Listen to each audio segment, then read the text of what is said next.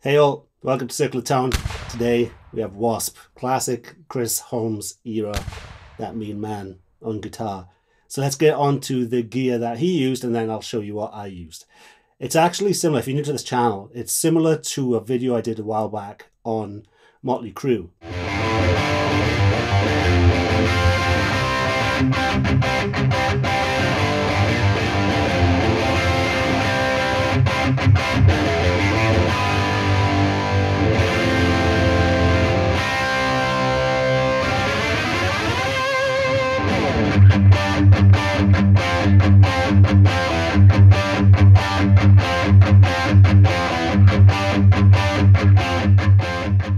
Another similar thing that happened in one of my other videos, in my Master of Puppets video, where I sped up the tape literally, because that's what they did on Master of Puppets on the title song.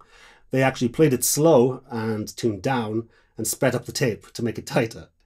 Cheating, but if you cheat and it sounds amazing, then cheat away. And W.A.S.P did that too. So often Chris would tune down half a step, and then in the mastering process, they would speed up the tape. I think that comes a bit blacky in the ass a little bit, because when he's got older, he can't hit those notes, you know, and they were insane notes to begin with, you know, even a step or two down. So he's been caught lip syncing a couple of times.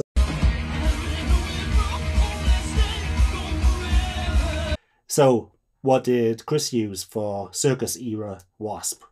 He used two 1971, 1972 super leads, so plexis, and luckily I have two. Apparently at least one of them was a Jose mod, but I don't have concrete evidence on that, but somebody who knows the gear well told me that. He also suspected that there was Celestian 65s in the cabinets, not the matching cabs from 71. But it doesn't stop there. To get that signature sound, he often used like almost a slapback reverb, a delay, or a chorus effect. It was the old Lexicon PCM 41. He also used a PQ3 processor, which is a parametric equalizer. So that's the main crux of it. And the guitar was his famous, which he bust up like 5 times and just put new necks on it all the time and glued the thing back together. Charvel Star. And he also had things like Randy Rhoads customs, because Grover Jackson actually really helped him out and believed in him early on in his career, which is pretty cool. He's similar to me, where he prefers lower, flatter frets, because like me, I dig in so hard. If I had high frets, like chunky frets, it goes out of tune when you press in. Unlike him, he has low action. I don't like low action. I like the move, plenty of string movement. He used lighter gauge strings than me. He used, I think, 42s to 9s. So what did I use? Since I don't have that Lexicon, I have something similar, an MXR, the earliest digital delays, and I use that in a chorus mode. So here's mine without chorus.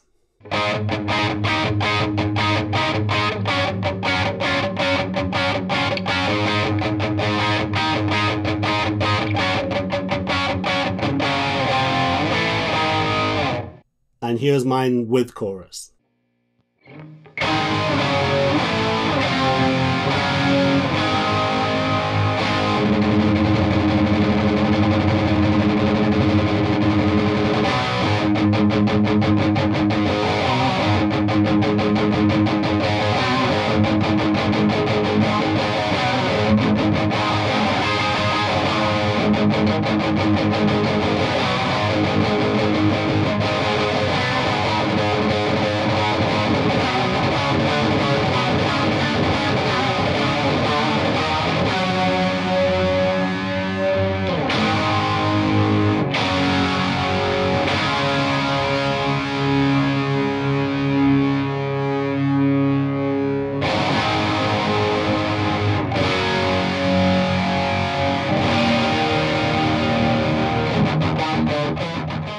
I didn't get as much distortion for two reasons. I didn't play as loud as I usually do because my baby was right here and it kind of scares her when this is rumbling.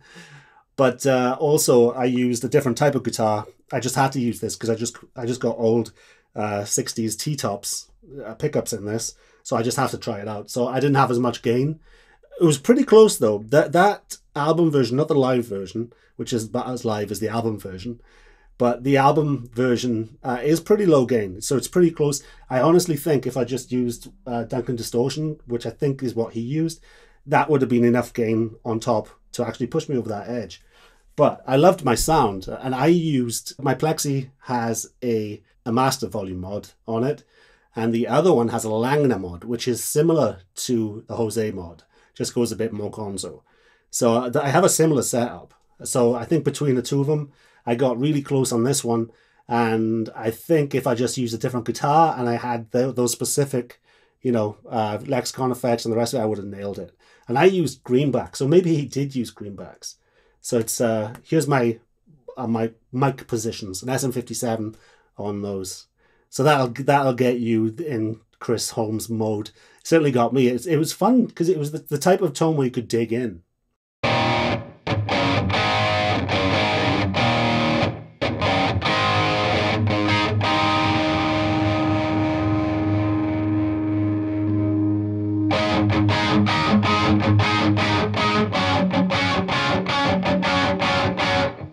A lot of people think that movie he was in and how ridiculous Ozzy looked in it and how kind of sad Chris Holmes looked, you know, when he was just literally drowning his sorrows, almost.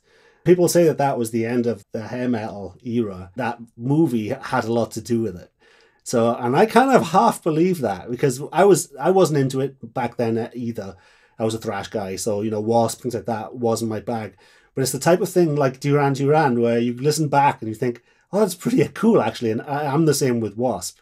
because it was just a little bit too cheesy for me. And so, to be honest, at the time, so was Ozzy, so was Kiss, so was a lot of those bands. I was all about the Sepultura and the Bolt Thrower and all that type of stuff.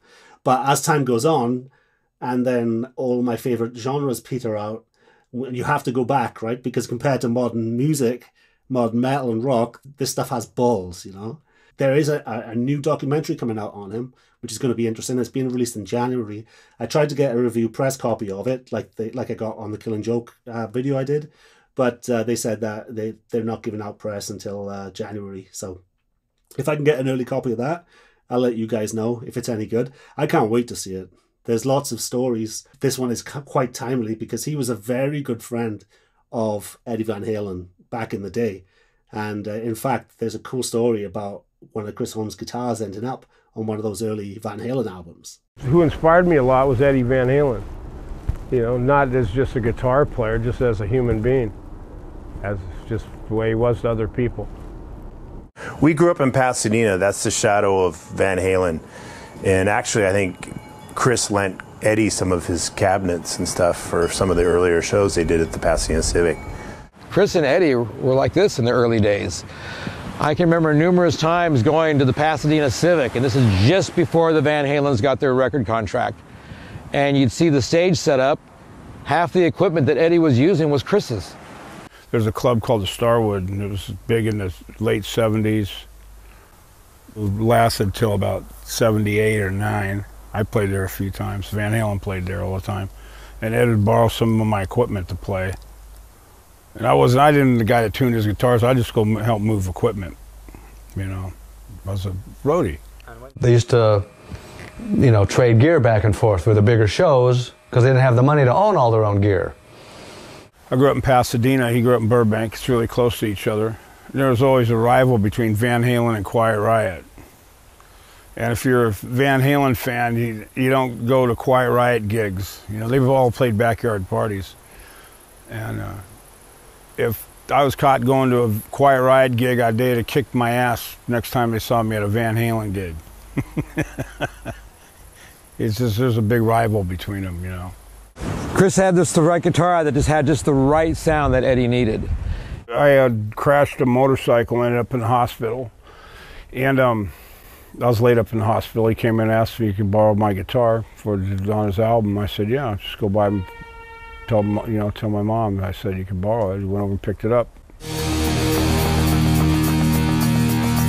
This is Chris Holmes' original 1975, late 75 Ibanez Destroyer, one of the first ones off the boat from Japan.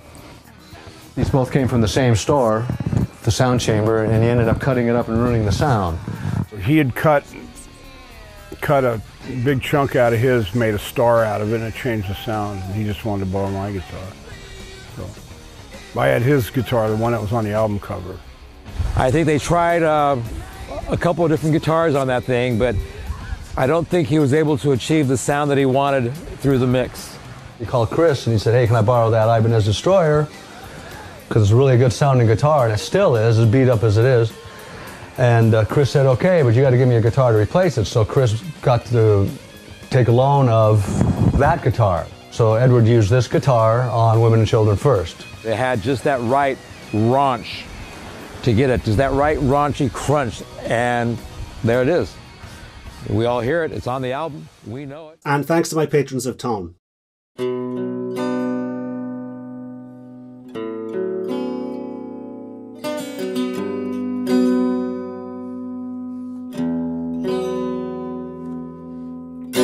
Please join my Patreon.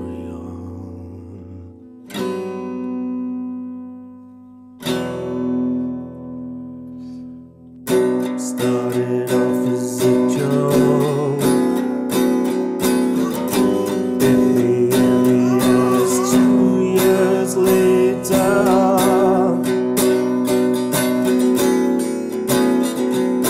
Now all I hear is this.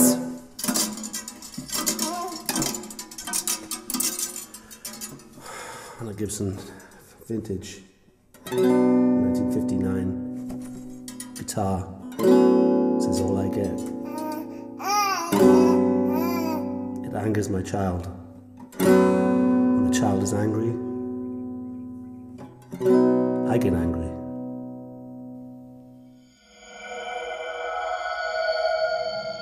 Andreas L., you're the man. Thank you very much. Rich P and Co. keeping these speakers flapping and helping me with this curse. And a big thanks to Robin Hansen, who helped me out with a lot of this information. He contacted me through our Facebook group. There's lots of very knowledgeable guys on the Facebook group in amongst the memes. He actually knows a lot of the settings, including he got me the parametric EQ settings, which he copied for me from an old blurry photo. So yeah, search Circle of Tone on Facebook. Come join, come share your music, share your channel, whatever you do. So I'm going to play you out with some more riffing. Have a good one, guys. And if you can become a patron, that would be awesome, because I can cut my damn strings.